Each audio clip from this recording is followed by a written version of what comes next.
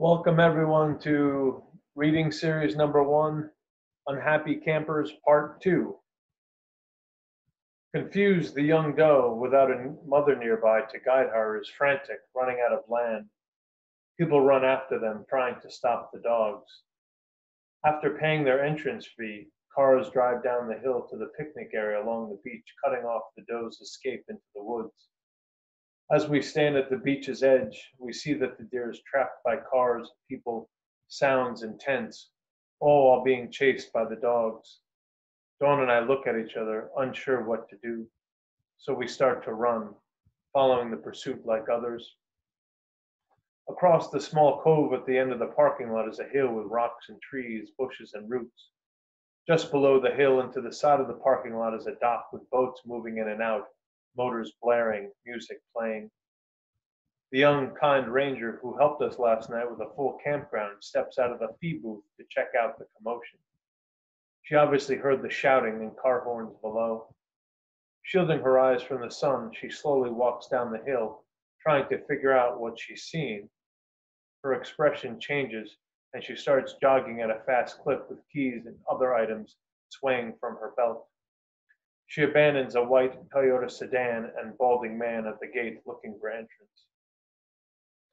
Dawn squeezes my hand as the deer turns closer to the water while more people crowd and scare her. Children splash and shout.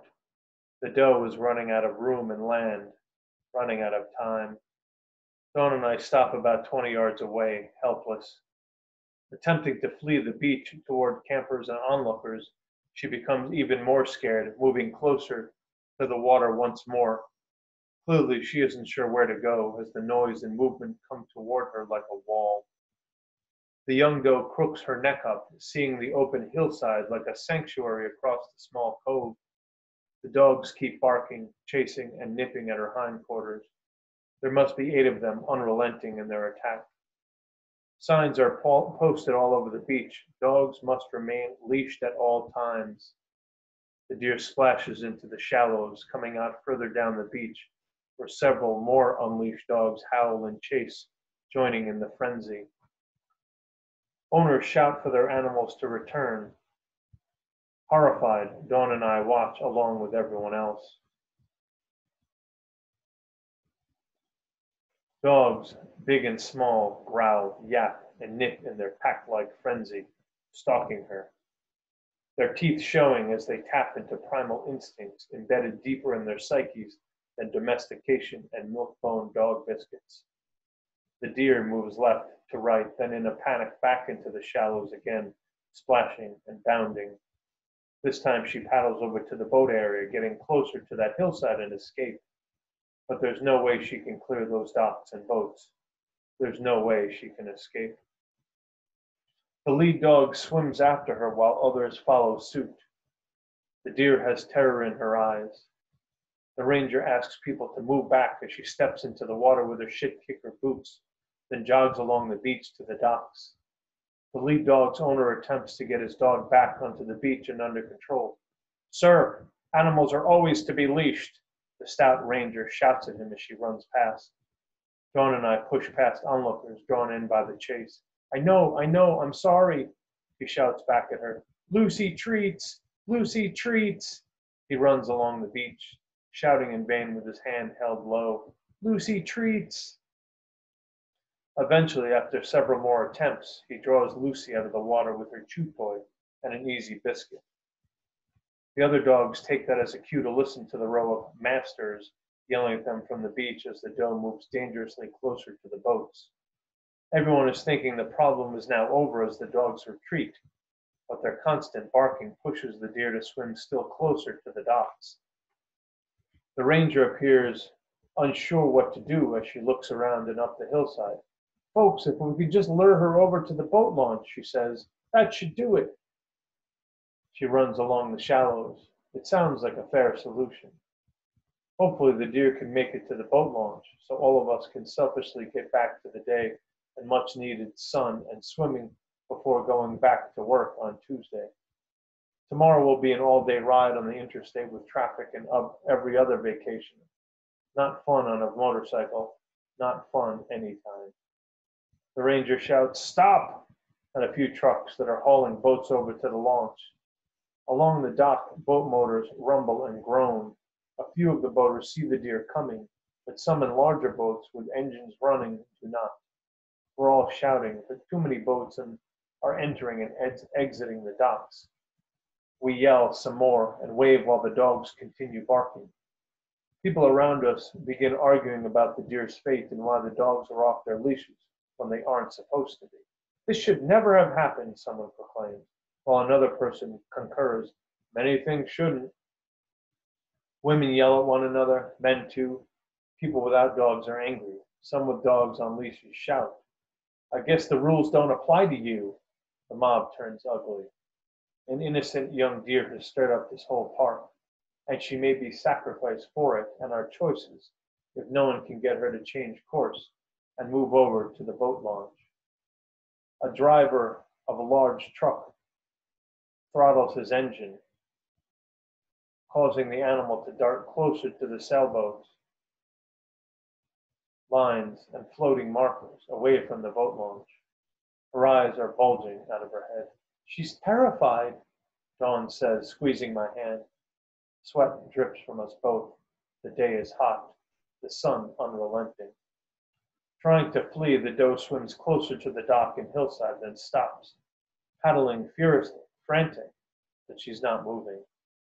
More boaters become aware of the situation and are trying to avoid her, but they're also trying not to crash into each other on the dock. The boat captains all shout at each other. Many of them are probably weekend warriors without a lot of emergency boating skills. Start your engines, drink some beers, go. The ranger shouts, she must have gotten stuck on the lines. She runs faster to the docks, knowing the situation has turned dire. Wake from the boats are slowly drowning the innocent young deer as she flails about. Her head goes under every few seconds from the weight. Kicking with hind and front legs, she isn't moving forward. Her head goes under again, probably inhaled some water and comes up choking. The kicking slows soon after. She's listing a little. The dogs keep barking as we all move closer to watch, still unsure what to do. There is nothing to do, nothing any of us can do except pray. A few women cover their children's eyes. The boaters are fully aware of the deer now, shutting off their engines, using poles and paddles, but there are too many voices, and still she's stuck. One boater tries to get close enough and pokes at her, trying to push her off whatever she's stuck on, but instead she goes under for a prolonged period. Stop it! Dawn shouts next to me in so much pain herself. Overwhelmed and exhausted, the deer is tiring and beginning to go under after paddling so intensely. She's trapped and dying. Someone cut the ropes! A woman behind us desperately shouts. A man yells back, she's too panicked and won't allow it. She'll kick you to death before anyone can help, even underwater. One thin bicyclist a few feet down says sarcastically, now this is the world in a nutshell. Oh, the humans, how amazing we are. He looks sideways at the small woman he's riding with and concludes, we should have gone to your parents instead. She nods, wiping her eyes as they turn and pedal out of the campground parking lot. A man behind us muses, it is what it is. Things suffer. A woman nearby responds angrily, what a cop-out. They suffer because of us. How many dead animals do you see on the sides of the roads? Well, they didn't kill themselves. Another man says matter-of-factly, if the ranger can't save her, she should shoot her instead of letting Bambi drown, traumatizing the children.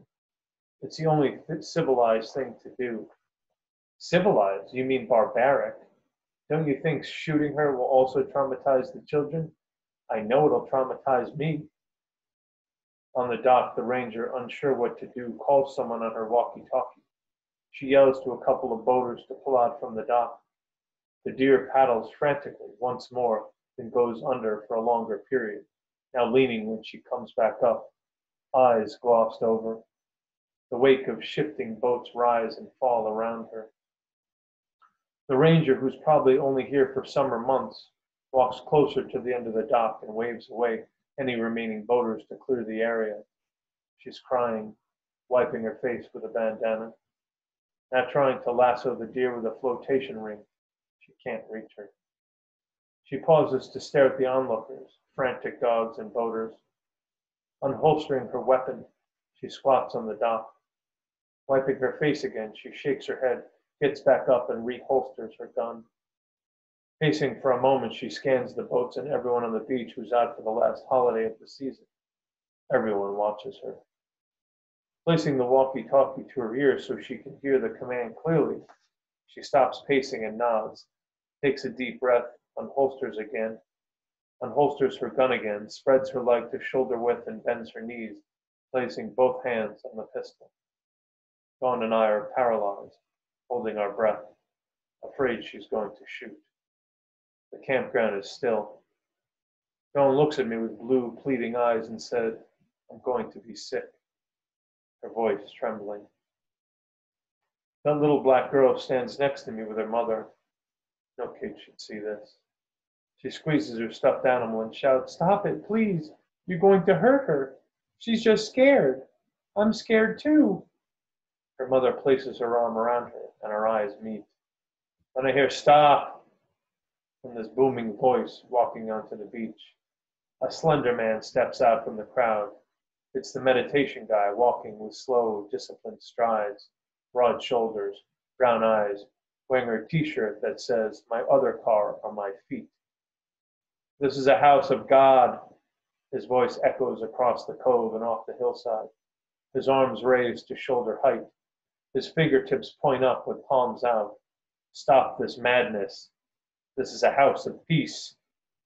He looks around, making eye contact as if staring into each one of us with his deep, thoughtful eyes. We can find a different way. We owe it to the deer and our children. We must be better than our whims and impulses. His kids run out and surround him with hugs. His arms drop to hug them in return.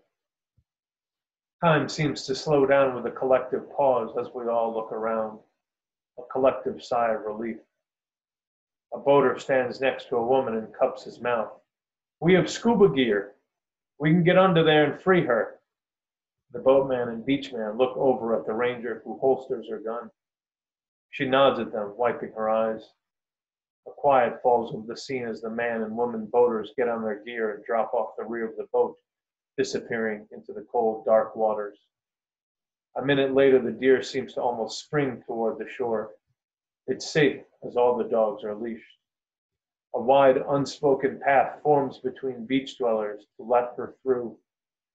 She tears past the group up the hillside to safety, pauses looking back, then kicks and runs past rocks and spruce trees out of sight. The little girl next to us says, "She's going to be okay, Mama." "It was a sign, baby," her mother says, pulling her tight. We stand for another few moments, pondering that little deer and what could have been her fate. "Come on," Dawn says, "let's swim. I need to wash this off me." We lay our towels down on the beach, but we don't move to the water. My hands are sweating. She's shaking. We lay down, first allowing the earth and sun to caress us. A few minutes pass, then we step into the lake, diving into its exhilarating cold waters. That night, the campground is quiet with so many around. No radios play that I can hear, no televisions. Even the dogs seem subdued, perhaps exhausted from today's chase. We lay quietly in the tent holding hands. Without looking at me, Dawn says, "It feels like some innocent part of me would have been shot too." I was scared for the deer, but I was also scared for myself. She rolls over and closes her eyes, crying. I stroke her hair until I fade. The next morning, we pack up the tent, throwing our gear upon the motorcycle and hop on. Dawn squeezes me as we throttle up the sandy campground road. I am reminded that we often don't want to look at ourselves or the world we live in. That's why we come out here.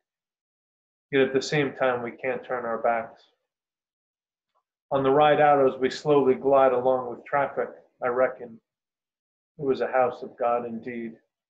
It easily could have been a house of the devil. Feeling more hopeful as we head home toward jobs, bills, and the world.